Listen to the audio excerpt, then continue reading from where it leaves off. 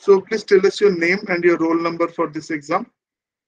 Sir, my name is Deependra-Aarohan and my roll number is 1000041.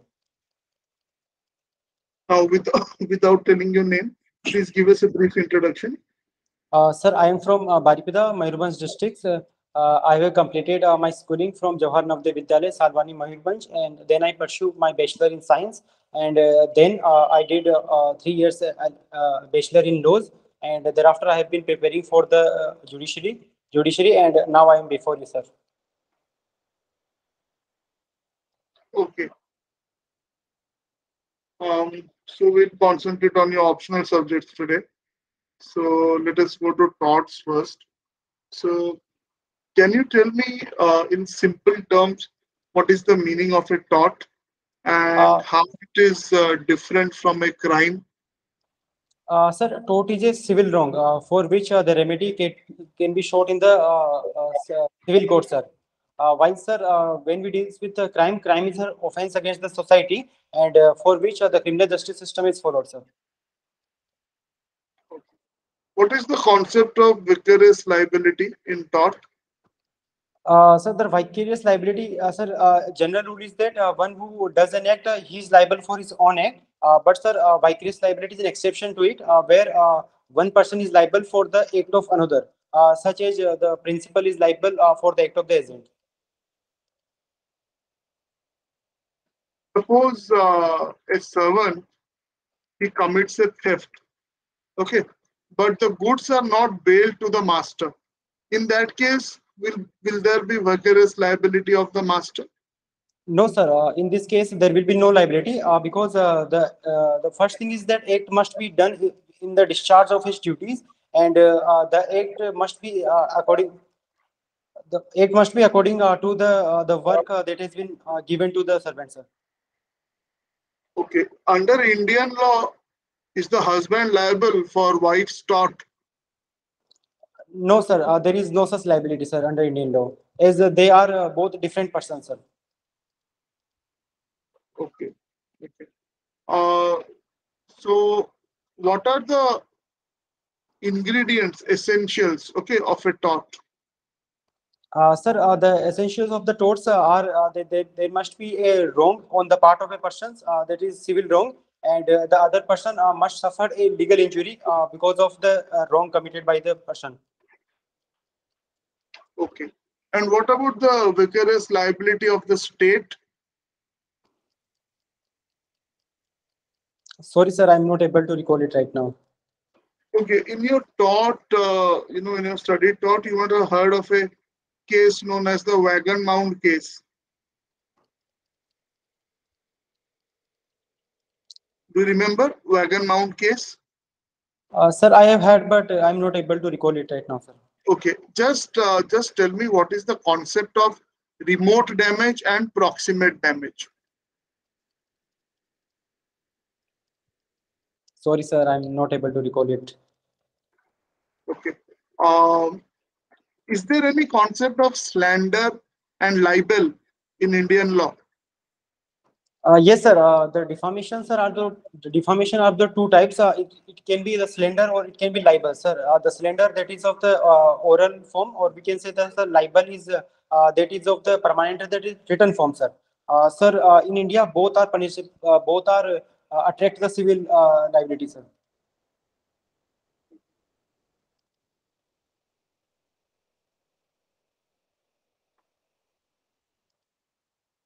So let us then go to IPC. So what you mean by abatement and what are the modes of abatement? Sir, abatement means when a person uh, when a person uh,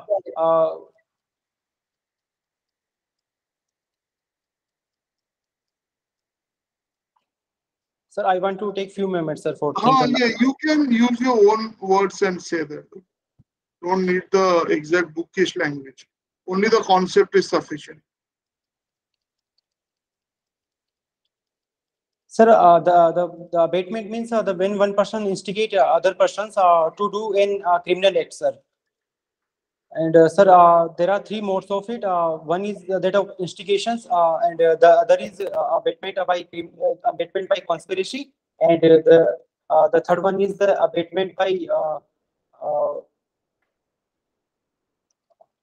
Sir, I'm not able to recall the third one, sir. Okay, it's fine. What are the penal provisions for abatement, especially in abatement of suicide of child or insane person, as given in section 305 of IPC? Sir, means I'm not getting the question, sir. Could you please repeat it, sir? Okay, okay. Um, so what are the various crimes against property that you know? And also tell me uh, what are the types of aggravated theft? Yes, sir. Sir, the crimes against property are such as the theft and the robbery, dacoity, extortions, criminal breach of the trust, misappropriation of the property, and cheating. And sir, agree. The theft the theft is defined under section 378, and the punishment is given under 379, while the aggravated form of the theft is provided in the 380. That is. The theft in a dwelling house, sir, or a tent or vessel, sir. What is the difference between wrongful confinement and wrongful restraint? Sir, wrongful restraint is defined in a section 349 of the Indian Penal Code. Provide that when a person has a right to proceed in any particular direction, and the other person prohibits him or stop him from proceeding to a particular directions where he has a right to proceed, then we can say it is a wrongful restraint. And when, sir, we comes to the wrongful confinement, it is the wrongful restraint of a person so as to prevent that person from moving from behind a circumscribing limit, sir. Okay. What is the difference between abduction and kidnapping? Sir, kidnapping are of the two types. It can be from the lawful guardianship, or the kidnapping from India. In case of the kidnapping lawful guardian, it is of the minor or unsound mind person. While, sir, abductions can be of any persons. And in the kidnapping, there is taking or enticing away. While in the, sir, abduction, the abductor by force compel any person, or by inducement, by unlawful means induce any persons to move from one place. And sir, abduction is per se not an offense, but kidnapping per se is an offense, punishable under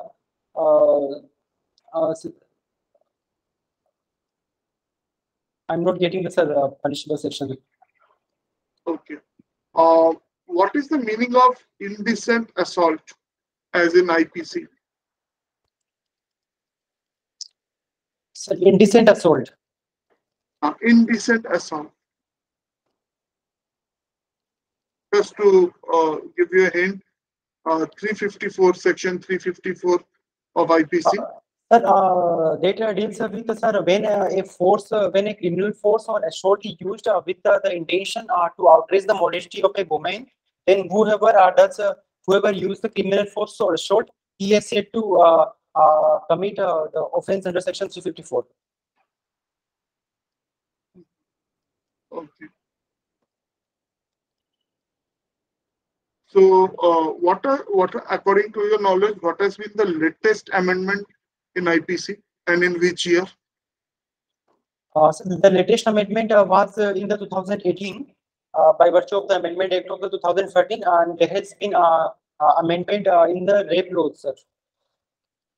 Okay. Under 376, sir. Okay. What is the difference between cheating and mischief? Sir, cheating is defined in the, sir, section 415. It means whoever by deceitful means cause any person to do an act which the person would not do, or omit that person to omit person from doing an act which the person would otherwise do, or cause the person to deliver a property to any other person. While sir, mischief is defined under section 425 is also a property offense by which means, damages or some harms are done to the property, sir. Okay. What do you mean by criminal trespass? Sir, criminal trespass means trespass to the property of a person in order, sir, criminal trespass means trespass by a person, sir, in order to cause the inhabitant, the annoyance, fear, or yes, sir. Okay. Suppose a person is dead, okay, and someone basically defames the dead person. So, what is how IPC deals with that defamation of a dead person? Yes, sir. Sir, section 499 of the Indian Penal Code defines defamation as a imputation with intent to harm the reputation of a person or with knowledge that such imputation will likely to harm the reputation of a person, and so the person includes the dead person. When if the explanation of the 499 clearly provides that in case if the imputations are of such nature that made in respect of a deceased person, that if he would alive, it would cause the defamation of him, or it is for the purpose of hurting the family members of the deceased person, sir. Okay. Have you heard the term judicial activism? Yes, sir. So, what is the difference? So, just explain what is judicial activism and judicial overreach. Sir, judicial activism, when, sir, when the court, especially the Supreme Court or the High Court, while exercising its power, suo moto, uh, decide a point of law on which there is no prescribed law is there. And for example, sir, the Visakha guidelines were laid down for the sexual harassment of workplace. Why, sir, judicial overreach is not permissible because it would be the interference of the judiciary in the area of the legislature, sir.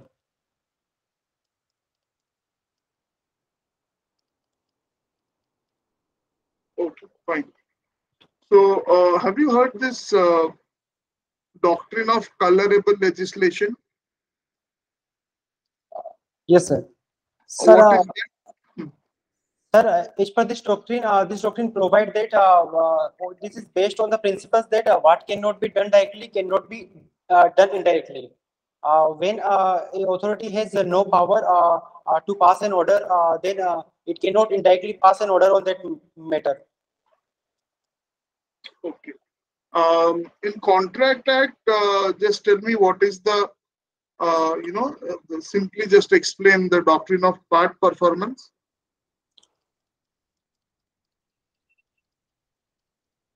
Sir, doctrine of the part performance is given in the TP section 52A of the Transfer of Property Act, sir.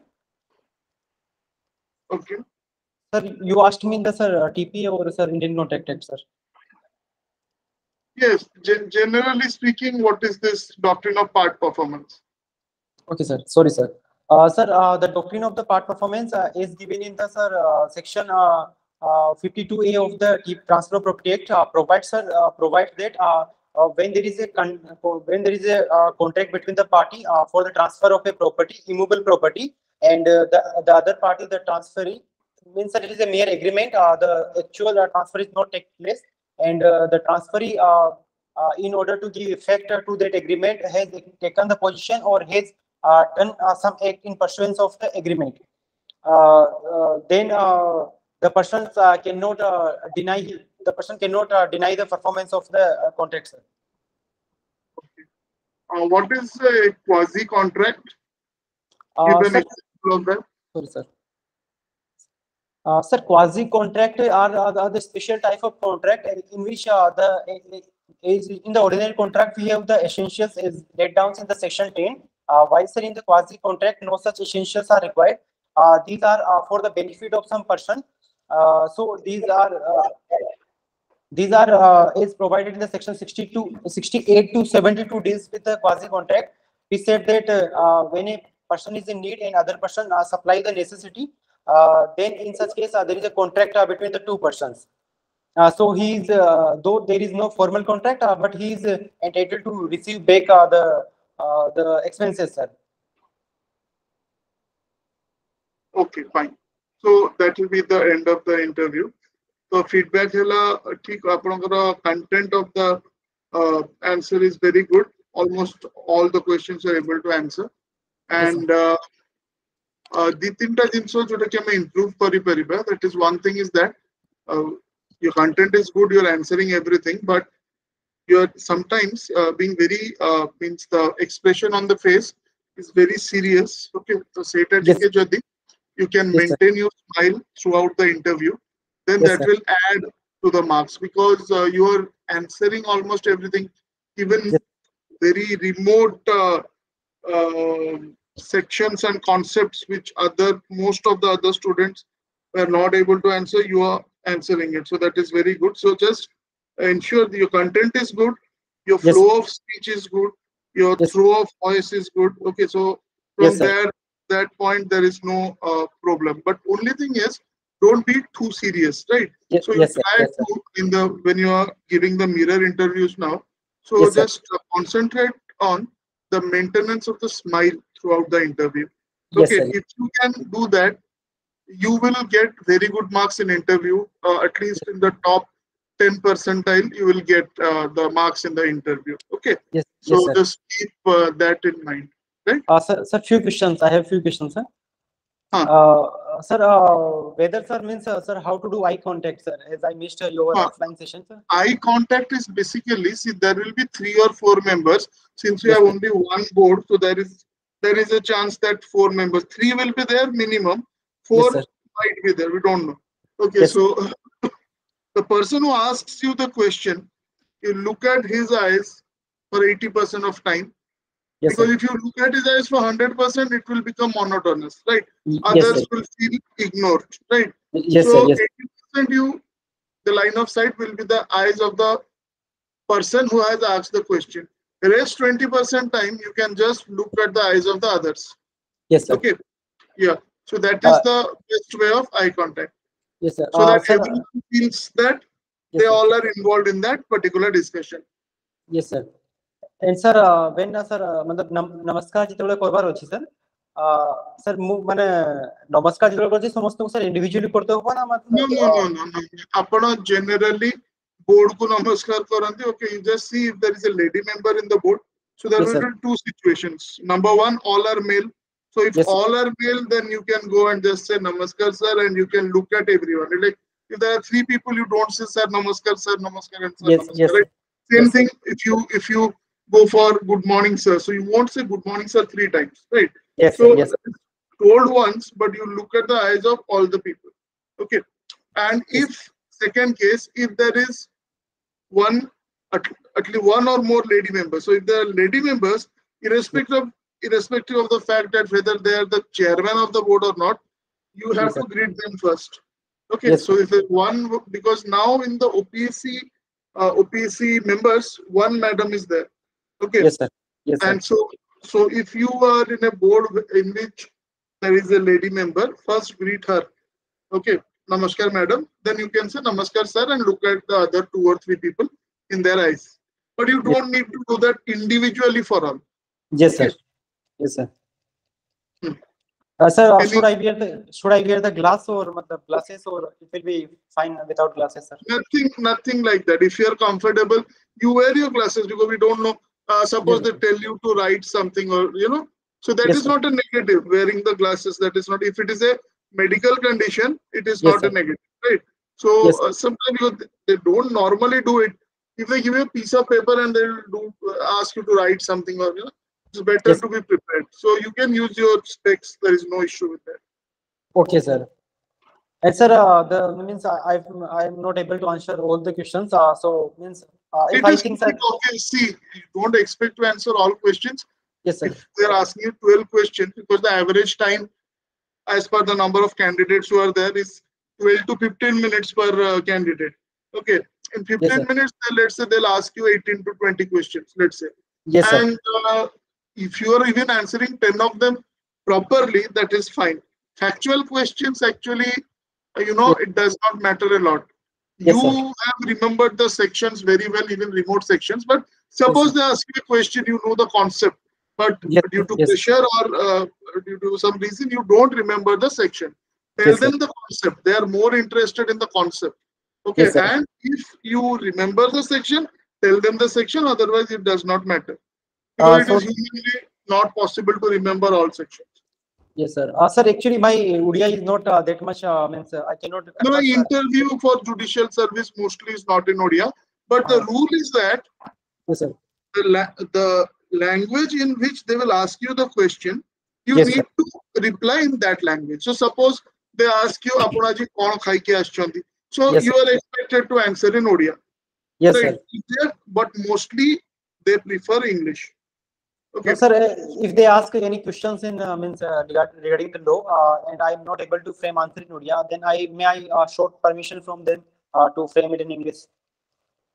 Yes, you can whatever if you want to deviate on something, so they have asked the Yes, sir. question in Odia and you want to speak in English, take their permission and there is no issue. Okay, sir. Sir, one more interview you will take, or sir, this is final one, sir. Yeah, no, we can take one more. It's not an issue. Since Okay, you could sir. not come for the panel, okay, Yes, sir. Yes, we can have another interview. There is not an issue. You let me know when you are comfortable. So your interview is on first day, 7th. yes, sir. On 7th. Yes, sir. First half. So today is 3rd. So let's Yes, say sir. 7 means 6th and 5th. You can practice of your own. So if you are free tomorrow, we can have, or 5th we can have, Sir, whatever. 5th. I will be comfortable by Okay, 5th. so one day you take and you brush up the other things. On Yes, sir. 5th we can have. Okay. So Yes. after the interview, just you WhatsApp me. I'll give Okay. you the exact time. Okay. Sure, sir. Sure. Sir. Thank you. Namaskar, sir. Namaskar.